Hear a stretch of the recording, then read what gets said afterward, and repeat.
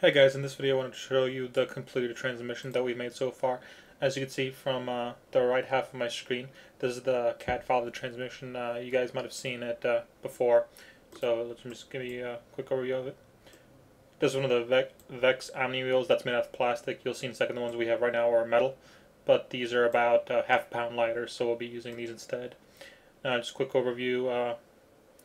It's pretty simple. We just have a sim. That little red glowing thing is a thrust bearing. We have a worm, we have a spacer, then we have another bearing down here, and then we have an encoder.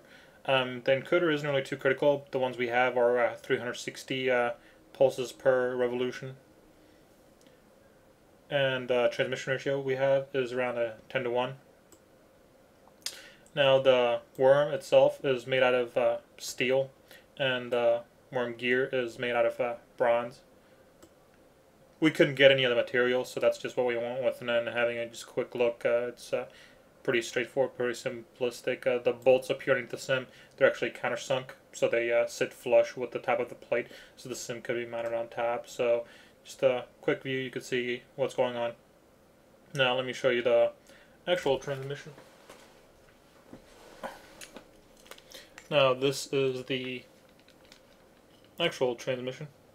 I guess it's mirrored left to right and right to left on the screen. That's just my camera inversion. But as you can see, pretty much looks exactly like that, except Omni wheels, as I said. These are the ones we've used 2 years ago, and they weigh about 2.5 pounds, so they weigh quite a bit. The new ones only weigh about 1.35 pounds, so they're about half the weight of these. So, as you can tell, you can see down there the red thing is the thrust bearing. We have the worm, the spacer, the bearing, and then the encoder. And everything pretty much fit together perfectly. This whole assembly weighs, I think, right now 6.5 pounds. But like I said, once we replace the wheels, we'll shed about a pound off of it. We actually did the math, and with the plastic Omnis, with 4 complete transmissions, with the 4 connecting C channels, it's going to weigh around 27 pounds. So our whole drive chassis, minus the electronics, just all the physical stuff, is going to weigh around 27 pounds, which is quite light. I'm not sure if you could get it much lighter than that with a 10 to 1 transmission ratio. But as you can see, the spacing actually worked out perfectly. We had no issues with it. There's absolutely no play on the worm gear. There is, however, play on the wheel, as you can see here real quick, if we can get a good position.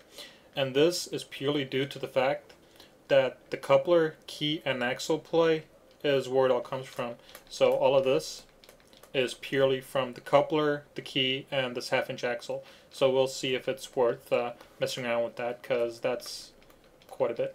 And that's one of the reasons I put the encoder directly onto the sim shaft, because it negates all play, which means we won't get erroneous data out of it. So the encoder is mounted directly to a key, to the worm, to a key, to the sim shaft, but there's absolutely zero play there. So we'll get really good speed data out of it without the jerkiness of this play. So if the coupler was attached to the axle, mind you, it wouldn't be as much as the wheel, but there would still be some play between whatever it is between the worm itself and the actual worm gear. As you can see, I'm putting quite a bit of force on there.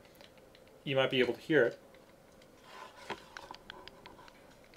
but that's not moving anywhere. That has absolutely zero play in it.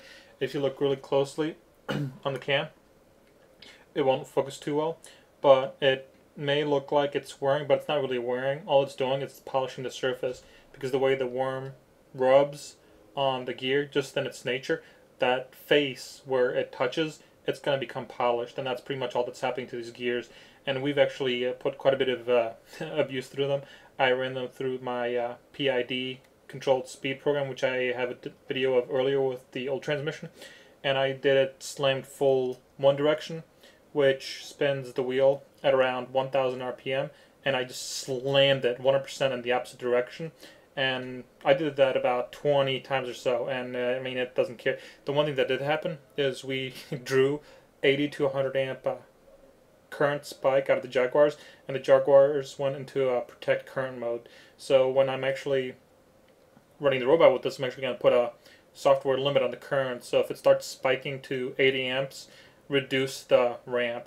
So that should negate the Jaguar shutting down. But like I said, that was pretty much from one extreme to the absolute other extreme, which I think is pretty much not really an issue considering on their actual robot movement. It won't happen like that. If when we do directional changes, it's usually a pretty low speed, so that type of force shouldn't be on the Jaguars going from one extreme to the other extreme. Also, those wheels are spinning considerably faster, considering they're unloaded, at least twice as fast. So when they're actually loaded down, they'll have less centripetal force on them. So this is the new one, and for reference, I have last year's. So this is last year's, and it actually worked quite well.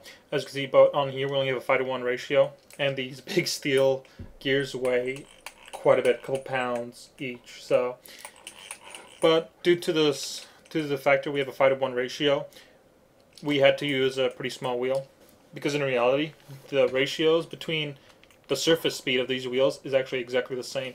This one has a 5-to-1 ratio with a 4-inch wheel. This one has a 10-to-1 ratio with a 10-inch wheel.